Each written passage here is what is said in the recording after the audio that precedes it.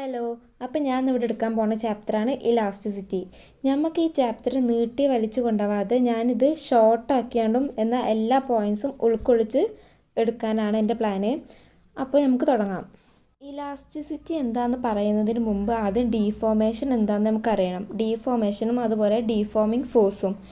Deformation എന്താണെന്ന് വെച്ചാൽ നമ്മൾ ഒരു എക്സ്റ്റേണൽ ഫോഴ്സ് ഒരു ഒബ്ജക്റ്റിലേക്ക് കൊടുക്കുമ്പോൾ ആ ഒബ്ജക്റ്റിൻ്റെ ലെങ്ത്ത്, വോളിയം, ഷേപ്പ് അതൊക്കെ ചേഞ്ച് ചെയ്യുക. അതാണ് ഡീഫോർമേഷൻ എന്ന് പറഞ്ഞാൽ. അതുപോലെ ഡീഫോമിങ് ഫോഴ്സ് എന്താണെന്ന് വെച്ചാൽ നമ്മൾ ആ കൊടുക്കുന്ന എക്സ്റ്റേണൽ ഫോഴ്സ് അതിന് പറയുന്ന പേരാണ് ഡീഫോമിങ് ഫോഴ്സ്. ഇനി ഇലാസ്റ്റിസിറ്റി അതെന്താ വെച്ചാൽ നമ്മളിപ്പോൾ ഒരു ഡീഫോമിങ് ഫോഴ്സ് കൊടുത്ത് അത് റിമൂവ് ചെയ്യുമ്പോൾ അതിൻ്റെ ആ പഴയ ഒറിജിനൽ കോൺഫിഗറേഷൻ, അതായത് അതിൻ്റെ ആ ഒറിജിനൽ ഷേപ്പിക്ക് റീഗെയിൻ ചെയ്യാനുള്ള ടെൻഡൻസി ഉള്ള ഒബ്ജക്ട്സിന് പറയുന്ന പേരാണ് ഇലാസ്റ്റിസിറ്റി. അതായത് ഇപ്പം നമ്മളൊരു ബോഡിക്ക് ഒരു ഡീഫോമിങ് ഫോഴ്സ് കൊടുത്തു, അപ്പോൾ അവിടെ അതിൻ്റെ ലെങ്ത്തോ വോളിയം ഷേപ്പ് എന്തെങ്കിലുമൊക്കെ ചേഞ്ച് ചെയ്തിട്ടുണ്ടാവാം. ആ ഡീഫോമിങ് ഫോഴ്സ് നമ്മൾ റിമൂവ് ചെയ്യുമ്പോൾ ആ ഒബ്ജക്റ്റ് ഒറിജിനൽ ഷേപ്പിക്ക് തിരിച്ച് വരാനുള്ള ടെൻഡൻസി ഉള്ള ഒബ്ജക്ട്സ്, ആ ടെൻഡൻസിൻ്റെ പറയുന്ന പേരാണ് ഇലാസ്റ്റിസിറ്റി. ഏറ്റവും ഇലാസ്റ്റിസിറ്റി കൂടിയതാണ് സ്റ്റീൽ എന്ന് പറയുന്നത്. സ്റ്റീലിനാണ് ഇലാസ്റ്റിസിറ്റി. നമ്മൾ റബ്ബറിനേക്കാൾ ഇലാസ്റ്റിസിറ്റി സ്റ്റീലിനാണ്.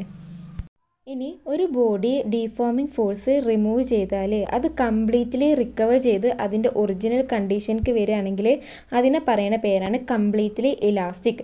അതേപോലെ തന്നെ ഒരു ബോഡി കംപ്ലീറ്റ് ആയിങ്ങാണ്ട് ആ മോഡിഫൈഡ് ഫോമിലാണ് റീറ്റെയിൻ ചെയ്ത് നിൽക്കുന്നത് എന്നുണ്ടെങ്കിൽ അതിനെ പറയുന്ന പേരാണ് പെർഫെക്റ്റ്ലി പ്ലാസ്റ്റിക്. അങ്ങനെ പെർഫെക്റ്റ്ലി ഇലാസ്റ്റിക് അല്ലെങ്കിൽ പെർഫെക്റ്റ്ലി പ്ലാസ്റ്റിക് ബോഡി എന്ന് പറയുന്നത് നമ്മുടെ നാച്ചുറൽ ഇല്ല. പിന്നെ ഒരു നിയറസ്റ്റ് അപ്രോച്ച് വെച്ച് പറയുകയാണെങ്കിൽ പെർഫെക്റ്റ്ലി ഇലാസ്റ്റിക്കിന് ക്വാർട്സും പെർഫെക്റ്റ്ലി പ്ലാസ്റ്റിക്കിന് പുട്ടിയും ആണ് പറയുന്നത്. പിന്നെ ഇനിയാണ് മെയിനായിട്ടുള്ള ഭാഗം സ്ട്രെസ് ആൻഡ് സ്ട്രെയിൻ. ആദ്യം പറയുന്നത് സ്ട്രെസ് എന്താണെന്ന് വെച്ചാൽ നമ്മളിപ്പോൾ ഒരു ഡീഫോമിങ് ഫോഴ്സ് ഒരു ബോഡിയിൽ കൊടുത്താൽ ആ ബോഡി അതിൻ്റെ ഒറിജിനൽ കണ്ടീഷനിലേക്ക് റീസ്റ്റോർ ചെയ്യാൻ വേണ്ടിയിട്ട് ആ ബോഡീൻ്റെ ഉള്ളിൽ ഒരു ഇൻറ്റേർണൽ ഫോഴ്സ് ഡെവലപ്പ് ചെയ്യും. ആ internal ഫോഴ്സാണ് restoring force. That restoring force per unit area, അതാണ് സ്ട്രെസ് എന്ന് പറഞ്ഞാൽ. അപ്പോൾ അതിൻ്റെ ഇക്വേഷൻ എന്താവും? Stress is equal to restoring force by area എന്നല്ലേ. അപ്പോൾ stress is equal to force by area F/A. അതിൻ്റെ യൂണിറ്റാണ് ന്യൂട്ടൺ പെർ മീറ്റർ സ്ക്വയർ അല്ലെങ്കിൽ പാസ്കൽ. പിന്നെ പറയുന്നതാണ് സ്ട്രെയിൻ. സ്ട്രെയിൻ എന്താണെന്ന് വെച്ചാൽ ഇപ്പോൾ ഒരു ബോഡിക്ക് ഒരു എക്സ്റ്റേണൽ ഫോഴ്സ് കൊടുത്താൽ അതിൻ്റെ ആ ബോഡിയുടെ ഡയമെൻഷനിൽ ചേഞ്ച് വരും. ഇപ്പോൾ അത് ലെങ്ത്തിലാവാം ചേഞ്ച് വരിക, അല്ലെങ്കിൽ വോളിയത്തിലാവാം, അല്ലെങ്കിൽ ഷേപ്പിലാവാം, അങ്ങനെ ആ ചേഞ്ച് വരിക. അത് ഡിവൈഡഡ് ബൈ ഒറിജിനൽ ഡയമെൻഷൻ, അതാണ് സ്ട്രെയിൻ എന്ന് പറഞ്ഞാൽ. It is the ratio of deformation to original dimension. Strain 3 type ഉണ്ട്: longitudinal strain, volume strain, shearing strain. Longitudinal strain എന്താണെന്ന് വെച്ചാൽ ഇപ്പോൾ ഒരു എക്സ്റ്റേണൽ ഫോഴ്സ് കൊടുക്കുമ്പോൾ അതിൻ്റെ ലെങ്ത്തിലാണ് ചേഞ്ച് വരുന്നതെന്നുണ്ടെങ്കിൽ അതാണ് longitudinal strain. Change in length to original length, delta L/L, അതാണ് longitudinal strain. രണ്ടാമത്തേതാണ് volume strain. ഇപ്പോൾ ചേഞ്ച് വരുന്നത് വോളിയത്തിലാണ്. ഇപ്പോൾ നമ്മളൊരു ഡീഫോമിംഗ് ഫോഴ്സ് കൊടുക്കുമ്പോൾ ചേഞ്ച് വരുന്നത് വോളിയത്തിലാണെന്നുണ്ടെങ്കിൽ അതാണ് വോളിയം സ്ട്രെയിൻ എന്ന് പറയുന്നത്.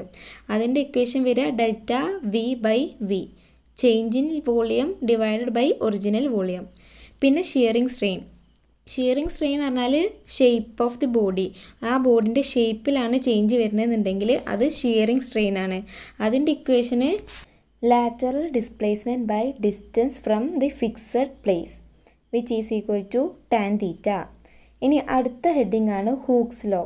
ഹൂക്സ് ലോ എന്താണെന്ന് വെച്ചാൽ within elastic limit stress is directly proportional to strain. അതായത് ഇലാസ്റ്റിക് ലിമിറ്റിൽ സ്ട്രെസ്സും സ്ട്രെയിനും ഡയറക്റ്റ്ലി പ്രൊപ്പോർഷണൽ ആവും. ഇലാസ്റ്റിക് ലിമിറ്റ് എന്താണെന്ന് വെച്ചാൽ ഒരു സെർട്ടൈൻ ലിമിറ്റ് ഉണ്ട്. ആ ലിമിറ്റിൽ കൂടുതൽ നമ്മളൊരു സ്ട്രെസ്സ് കൊടുത്താൽ ആ ബോഡിക്ക് അതിൻ്റെ ഒറിജിനൽ ഷേപ്പിക്ക് റീഗെയിൻ ചെയ്യാൻ കഴിയൂല. ആ ലിമിറ്റിന് പറയുന്ന പേരാണ് ഇലാസ്റ്റിക് ലിമിറ്റ്. അപ്പോൾ ആ ഇലാസ്റ്റിക് ലിമിറ്റിൽ സ്ട്രെസ്സും സ്ട്രെയിനും ഡയറക്റ്റ്ലി പ്രൊപ്പോർഷണൽ ആവും. അപ്പോൾ stress is equal to A constant into strain വരും. അപ്പോൾ stress by strain is equal to A constant which is known as modulus of elasticity. Modulus of ഇലാസ്റ്റിസിറ്റിൻ്റെ ഇക്വേഷനാണ് stress by strain is equal to A constant. അപ്പോൾ ഇനി നമ്മൾ പഠിക്കാൻ പോകുന്നത് modulus of elasticity. അത് 3 type ഉണ്ട്: Young's modulus Y, bulk modulus B, modulus of rigidity ഈറ്റ.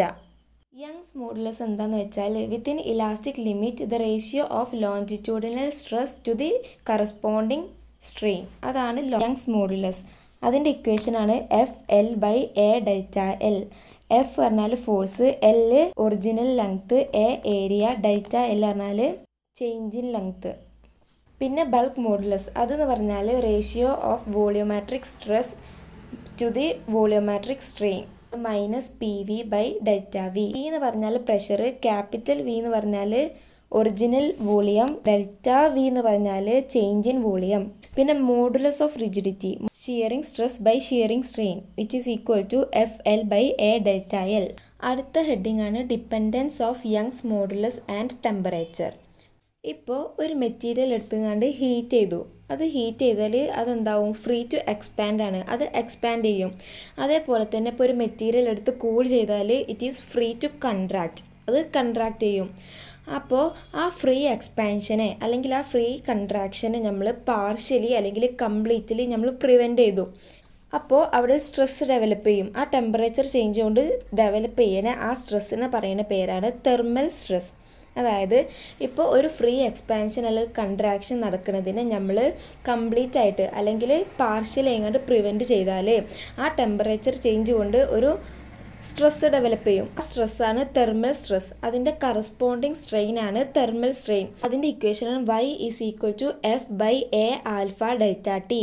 Alpha എന്ന് പറഞ്ഞാൽ കോഎഫിഷ്യൻറ്റ് ഓഫ് തെർമൽ എക്സ്പാൻഷൻ. പിന്നെ ടെമ്പറേച്ചർ കൂടുമ്പോൾ അവിടെ യങ്സ് മോഡുലസ് കുറയും, ടെമ്പറേച്ചർ കുറയുമ്പോൾ യങ്സ് മോഡുലസ് കൂടും. അടുത്ത ഹെഡിങ് ആണ് പോയ്സൺസ് റേഷ്യോ. പോയ്സൺസ് റേഷ്യോ എന്താണെന്ന് വെച്ചാൽ ഇപ്പോൾ നമ്മളൊരു ഒബ്ജക്റ്റ് എടുക്കുക, ആ ഒബ്ജക്റ്റിനെ നമ്മൾ നീട്ടുമ്പോൾ അവിടെ ഒരു ലാറ്ററൽ സ്ട്രെയിനും ഡെവലപ്പ് ചെയ്യും, ലോഞ്ചിറ്റ്യൂഡിനൽ സ്ട്രെയിനും ഡെവലപ്പ് ചെയ്യും. അതിൻ്റെ റേഷ്യോ ആണ് poisons ratio. It is the ratio of lateral strain to longitudinal strain. അപ്പോൾ അവിടെ ആ ലാറ്ററൽ സ്ട്രെയിൻ ആണ് ബീറ്റ, ലോഞ്ചിറ്റ്യൂഡിനൽ സ്ട്രെയിൻ ആണ് ആൽഫ. അപ്പോൾ within elastic limit beta directly proportional to alpha. അപ്പോൾ അതിന് നമ്മൾ ഈക്വൽ ടു ആക്കി കൊടുക്കുമ്പോൾ beta is equal to sigma alpha എന്ന് കിട്ടും. ആ sigma is equal to beta by alpha. ആ സിഗ്മയാണ് പോയ്സൺസ് റേഷ്യോ.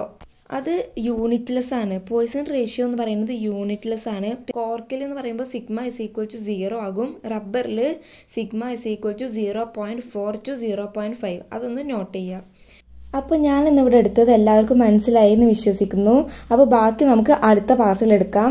അപ്പോൾ എല്ലാവരും ലൈക്ക് ചെയ്യുക, ഷെയർ ചെയ്യുക, സബ്സ്ക്രൈബ് ചെയ്യുക.